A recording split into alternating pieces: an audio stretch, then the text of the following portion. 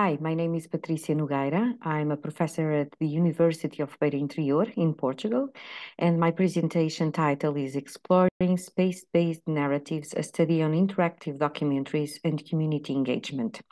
And in this presentation, I will look into how interactive documentaries exploring space contribute to represent communities and offer a multi-perspective viewpoint, allowing audiences to interact with the subjects of the documentary.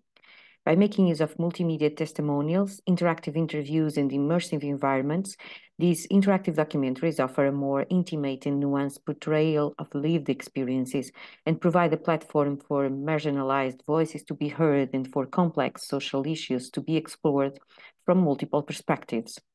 I'm mostly interested in interactive documentaries that depict communities from within while portraying the way people occupy and live space. Some examples of documentaries that offer this perspective are projects such as 𝗖𝗁𝗲𝗕, Welcome to Pine Point and Living nos Açores, for instance. As corpus of analysis, I selected two interactive documentaries that seek to represent the daily lives of displaced communities. Refugee Republic, an interactive documentary that explores the daily life of refugees in Dominis camp in northern Iraq, and The World in 10 Blocks, which portrays the lives and businesses of several immigrants in the 𝗘𝘅𝗀𝗁𝗁𝗁 neighborhood in Toronto. Both documentaries may be framed under what 𝗦𝗁𝗁𝗁𝗁𝗁𝗁 defines as an experiential mode.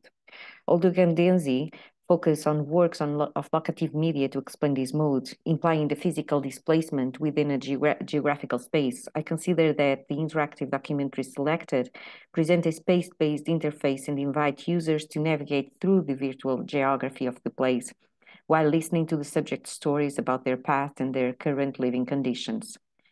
To analyze these documentaries, I propose to employ Michel De Certeau's concept of spatial stories. De Certeau's notion of spatial stories revolves around the idea that by physically moving through space in everyday walks, individuals engage within a process of storytelling that connects disparate elements and constructs meaningful trajectories. So, the stories they create on the flow serve as guides through spaces, transforming places into meaningful, navigable environments. It suggests that stories are not only personal narratives, but also culturally embedded frameworks through which individuals make sense of their surroundings. I propose to use this concept as a methodological framework and also as a metaphor to create a parallel between the practice of moving around the space and the process of navigating the contents of interactive documentaries. As with the concept of spatial stories, users of interactive documentaries, particularly the works based on spatial representations, as the ones I will analyze, traverse and organize disparate elements while selecting and linking together the multimedia contents to create virtual trajectories across the interface. Employing social semiotics approach to analyze nonlinear models, Martinec and Lowen also consider that walking is a narrative process, since the interactive structures represent spatial and temporal patterns translated into actions within the navigation system. For these authors, these narrative processes provide motivation for the choice of one strategy over another, and they influence the choice of translation of the meaning into forms. This means of the nonlinear models into navigation and interface. Moreover, considering the diversity of contents, including text, images, video, and interactive maps, I will also delve into a multimodal analysis considering content, form, and interaction. The aim is to accomplish a comprehensive analysis that delves into the intricate details of the case study selected, considering the interplay of the various content modalities with the user interaction. The proposed comprehensive methodology in this paper aims to provide a structured framework incorporating the navigation structure behind each documentary to uncover the spatial stories created by the user experience and its social-cultural implications. The interactive documentary Refugee Republic explores and portrays daily life in Dominis camp, in a Syrian refugee camp in northern Iraq, home to around 64,000 people, predominantly Kurds, who have fled the war in Syria. The work is the result of a collaboration between the visual Dutch artist Jan Gotheson, the photographer 𝗘𝘅𝗴𝗏, and the radio and multimedia journalist Martin van Tol. Over the course of a week, they were in dummies, witnessing firsthand and documenting life in the camp in order to capture the material they used to create the interactive documentary.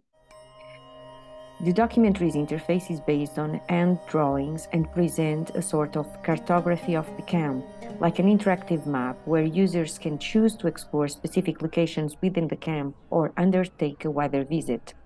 The documentary offers 4 different routes or walks to explore the stories of each interactive path, divided into 4 categories.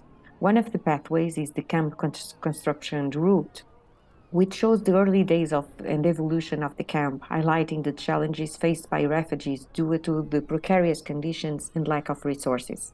Another perspective to visit the camp is through the camp life route, which showcases the everyday life at the camp, from the challenges of finding food and shelter to the small joys of community life and the resilience of the human spirit in the face of adversity.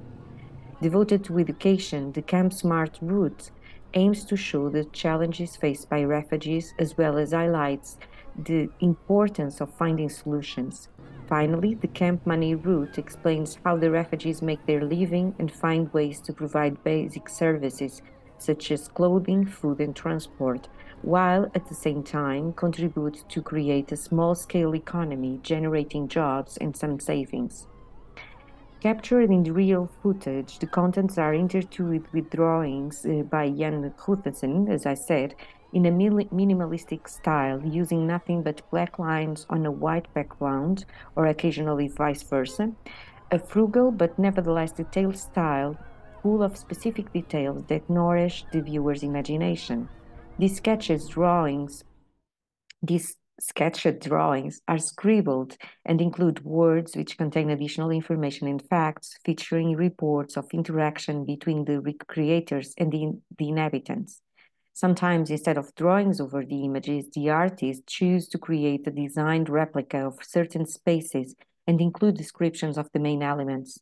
This choice to include illustration as multimedia element of the documentary provides to the project a kind of playful and innocent tone, a contrast that softens the reality externalized on that blank paper.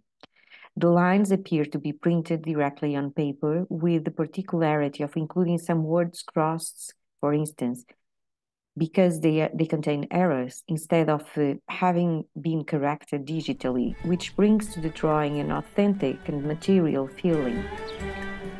The visual content is accompanied by graphic elements and complemented by ambient sounds such as machines, customers, silent conversations, etc., particularly characteristic of the environment where we are located to contribute to the immersiveness of the experience. Music and everyday sounds also play a very relevant role in engaging users in the interactive experience. The music takes us back to the refugees' culture, the nostalgic sound, collects voices, passing vehicles, background conversations, footsteps walking through the countryside, for instance. All of these at an ideal volume to immerse us in the local environment without distracting us from the central stories conveyed by the subjects. Considering the interface of the map, this offers, as previously said, 4 different routes available to be explored. When we began to explore these paths, we found a complex non-linear structures shaped as a network, where each path crosses and intersects with other ones, intertwining the stories of the protagonists.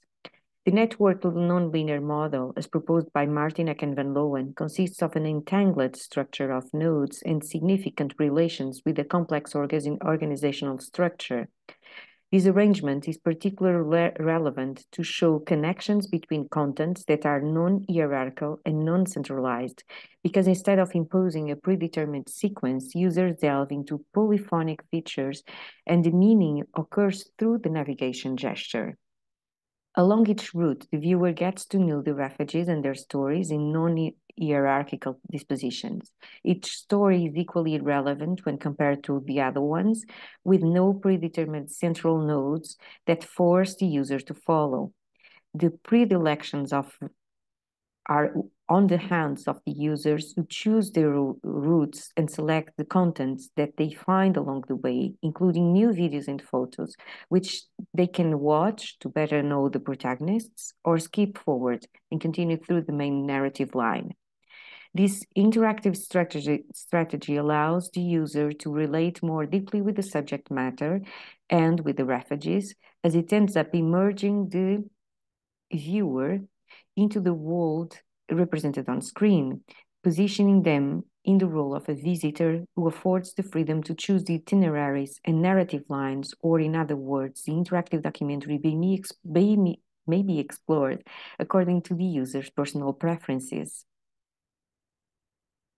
The interactive documentary, The World in 10 Blocks, explores the cultural and the ethnic diversity of the Rexdale community in Toronto, Canada, by representing 10 blocks of the Bloor Court neighborhood and its inhabitants. This neighborhood was once down and out and home for a diversity of immigrants looking for low housing rents, but meanwhile became a dynamic business improvement area in Toronto. The interactive documentary shows how immigration affected and shaped the history and culture of the neighborhood through local residents and the small businesses they own. Almost all of them typical restaurants that offer culinary delights of their own countries. Beyond the economic approach, the documentary foregrounds the cultural diversity and the multicultural community that inhabits this neighborhood as a way of highlighting the culture and the identity of its people. The interactive documentary is constructed with a first-person perspective, providing the feeling of walking along the streets of Bloor Court and presenting the stories of its residents. We start by exploring the neighborhood as if we were walking through Google Street View, admiring the architecture and seeing people waiting for the bus, for instance.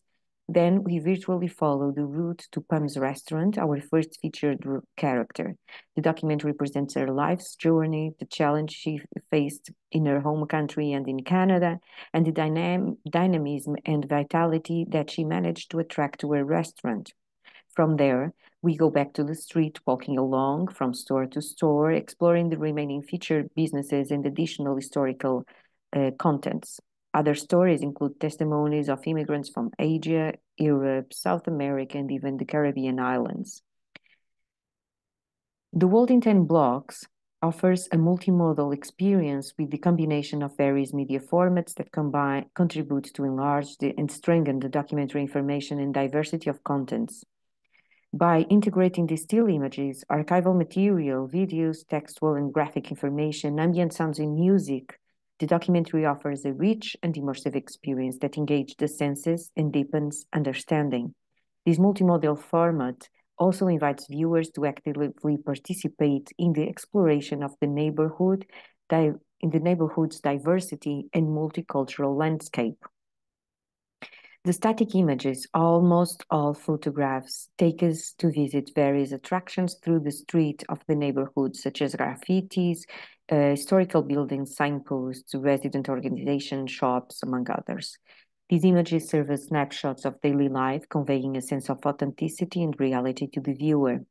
At certain moments, the documentary resorts to the use of different static archival images, meticulously selected and blended with current photographs to complete the story of the resident workers and also of the places we are invited to visit along the way. The archive plays an extremely relevant role to contextualize the user, since there is no way to rewind back to the past and relive certain moments. As such, the archival photographs became a means of illustrating the stories as historical backdrops for recalling the past, putting it into perspective with current times. Again, sound is a fundamental element in the design of this documentary, flowing throughout the experience. It starts often quiet, calm, and serene when we only hear ambiences such as birds in the trees, people walking on the streets or waiting for the bus, and develops into cars and other vehicles that circulate in the streets. However, when we step into a commercial establishment, the documentary conveys the sounds of that space, marking the difference between the interior and the exterior environments, while we hear voices in the mother language of the subject and listen to typical music of the interview's home country. This alternation of music and language from store to store becomes relevant as it affords greater identification with the region of the world and involves the viewer in the culture of the subject we meet. When the protagonists speak, the ambient sounds reduce to volume without going completely off, ensuring the flow of the narrative and the acoustic uniqueness of the space. Outside use of ambient sounds enhance the sensory experience of the documentary, immersing viewers in the soundscape of the neighborhood, from the bustling streets to the quiet moments of reflection. These audio elements complement the visual imaginary, evoking the mood and atmospheres of that space. The navigation strategy of the 𝗏𝗏 blocks consists in scrolling down through the documentary's contents using the computer mouse to move around the neighborhood. Placed in the first-person perspective, on foot or by bicycle, the audience is invited to move through the streets as if they were roaming around in a visual experience close to Google Street View.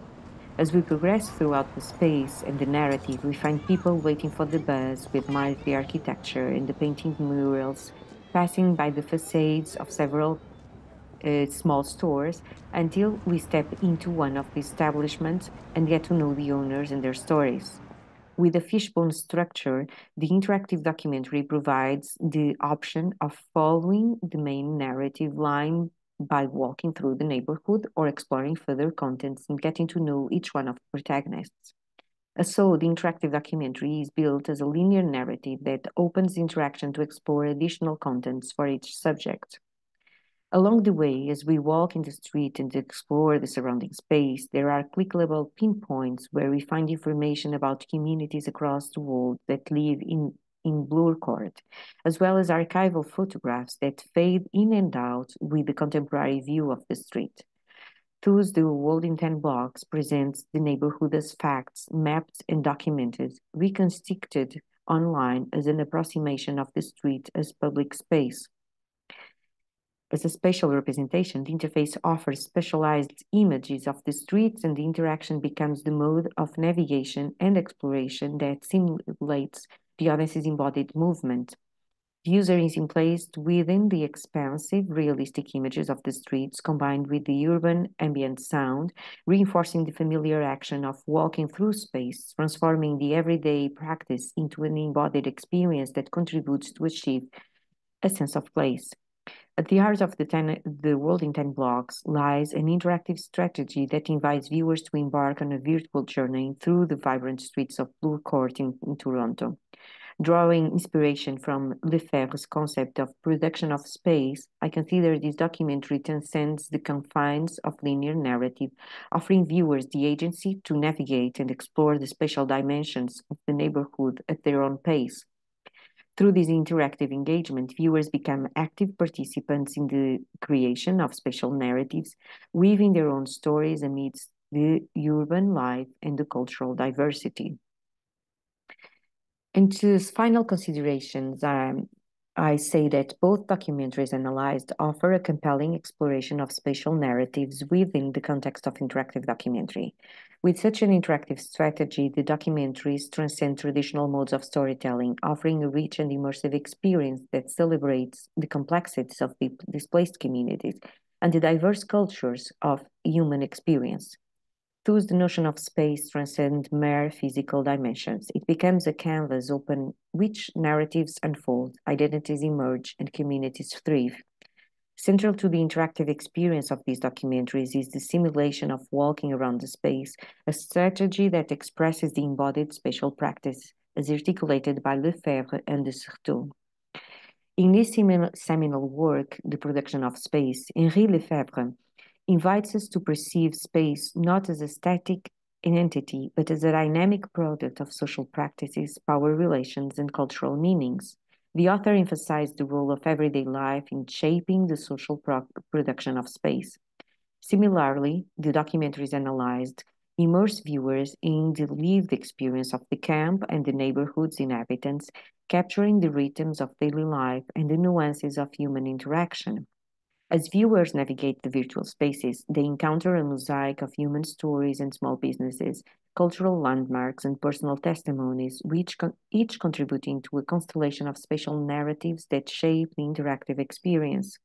By providing contextual information, personal testimonies, and historical backgrounds, these documentaries imbue physical locations with cultural and emotional significance, turning them into meaningful spaces of encounter and engagement.